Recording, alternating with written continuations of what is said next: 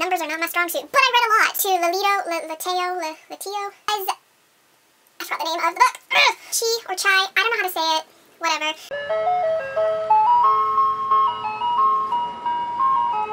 Hey guys, it's Jay, and today I'm here with my January wrap-up. I read a total of 12 books this month, which honestly I'm surprised about because I did not think I was going to. As I said, like in my resolution video, totally thought I was gonna get maybe 4 done a month, but I managed to read double that? Is that double? I don't know math. So without further ado, let us get started. The first book that I read for the month of January was Impulse by Ellen Hopkins, and I ended up giving this a 3 out of 5 stars. It follows Vanessa, Connor, and Tony, who are 3 teenagers who tried to commit suicide. They develop a friendship after they are admitted to the same psychiatric hospital, and it's basically the story of their friendship and them trying to get through this program. It was very predictable and easy to call, and the big plot twist, which there's always a huge plot twist in Ellen Hopkins' book. It was very obvious what it was going to be very early on in the story, so that was kind of the downfall for me and why I only gave it 3 out of 5 stars. The second book that I read for this month was Dangerous Girls by Abigail Haas. I'm not going to say a lot about this book because I have a full review if you want to check it out, but I gave it 5 out of 5 stars and you should all read it. The third book that I read was My Sister Rosa by Justine Labister. You're probably saying that wrong. We should all be used to this by now. But I gave this book a 3.5 out of 5 stars on Goodreads. It follows Chi Taylor, who has grown up protecting his 10-year-old sister Rosa. Rosa isn't like other girls her age. She is a psychopath. Originally, his family is from Sydney, Australia, but due to his family's business, it causes them to move around a lot, and they end up in New York City, where Rosa has many opportunities to play her little game. I loved this book. It was so cool. I find like psychological things really interesting, and so it was right up my alley. I loved all the characters in this book. The diversity in this book was insane. There's like characters from everything you could possibly think of. There were white characters, Korean American characters, African American characters, disabled characters. There was even like gender neutral characters. So there was a lot going on, which is awesome. I think that Chi was an awesome main character. I loved his voice. I thought it was really realistic for a boy teenager. Rosa was definitely my favorite character. She was very disturbing. But that just made it so much better for me because I love those characters. I loved being able to see inside Rosa's head when she would talk to Chi. I loved when they would have their conversations and she would just be so like neutral, telling him everything that she thought, and it was just so cool to see inside her mind. The first half of the book was very, very slow paced, and once you're at the second part of the book, the last like 100 pages or so, that's when things really pick up. So if you can deal with a slow beginning, then definitely pick up this book because the ending is just great. The fourth book that I read for this month was More Happy Than Not by Adam Silvera. I know, I finally picked up this book. I ended up giving this a 3 out of 5 stars on Goodreads. This book follows Aaron, who just lost his father to suicide, and although he has a very loving girlfriend, Genevieve, he can't help but feel a little bit sad about it. After trying to commit suicide himself, he meets a new friend named Thomas, who is everything that he needs in order to be happy at that time. After making a shocking discovery about himself, Aaron turns to Lateo Institution,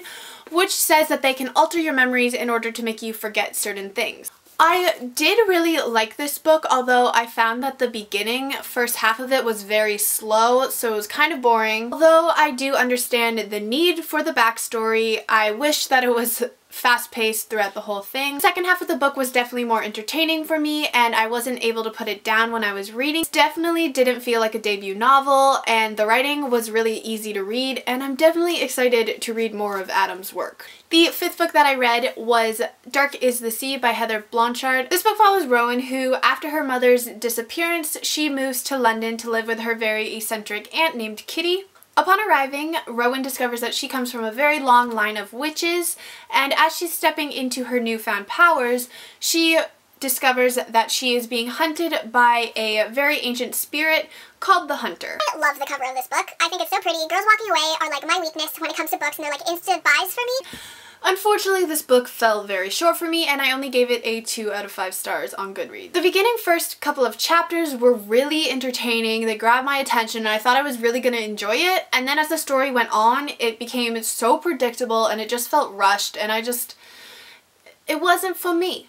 At times it was really difficult to distinguish between Rowan's dreams and reality because there was no like transition. It was just like 1 second we're in the real world and then we're in Rowan's dreams where monsters are chasing her and you're like, wait, what's going on? And then she'd be like, and then I woke up, and you're like, okay. Also, there was a crazy amount of insta-love in this book, and as we know, your girl hate her insta-love, so this book just wasn't for me, but maybe some of you will like it. It's paranormal, so if you like paranormal, there you go. The 6th book I really did not enjoy, and it is Kiss Me Kill Me by Lauren Henderson. See, I didn't even know the author's name because that's how much I did not like this book. The book follows 16-year-old Scarlett Wakerfield, and she's not very popular.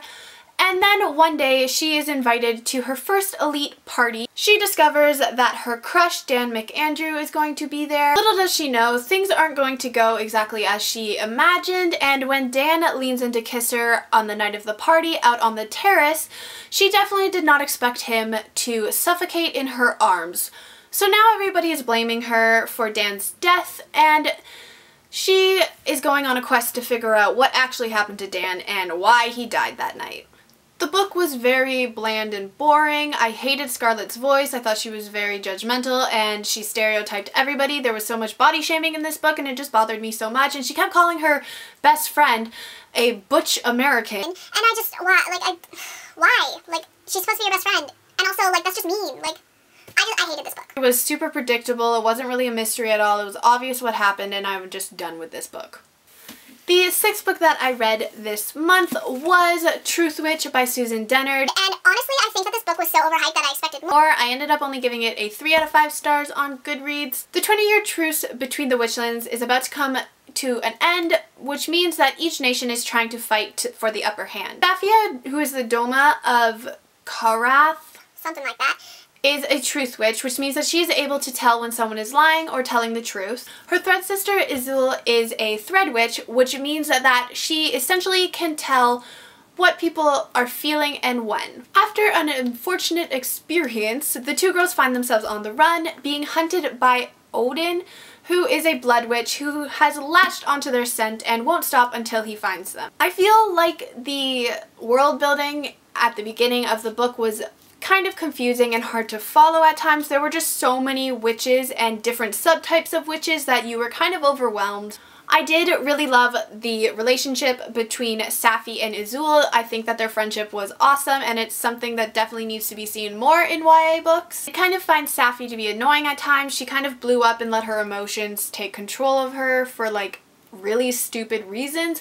I did really like Izul though. I thought she was very interesting and I want to see more of her, and hopefully Wind Witch is more about her than Safi, to be honest. Next book that I read is called And We Stay by Jenny Hubbard, and I gave this book a 1.5 out of 5 stars on Goodreads. If you can't tell, I did not have that great of a star rating reading month, but I read a lot.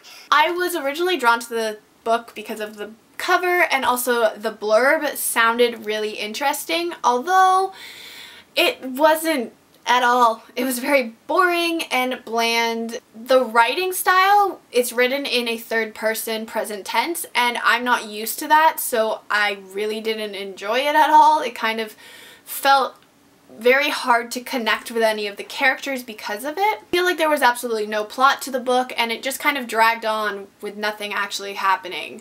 So overall I just found it super boring and bland and I did not like it. The next book I absolutely hated with a fiery passion, and it is The Little Woods by McCormick Templeman. It follows Callie and her sister Claire disappears from a boarding school, so she decides to go to that same boarding school. Why? I don't know why you would want to do that, because your sister disappeared from the same bed that you're now sleeping in, but besides the point, whatever. And basically she's trying to discover what actually happened in these little woods. Everything about this book is just a no.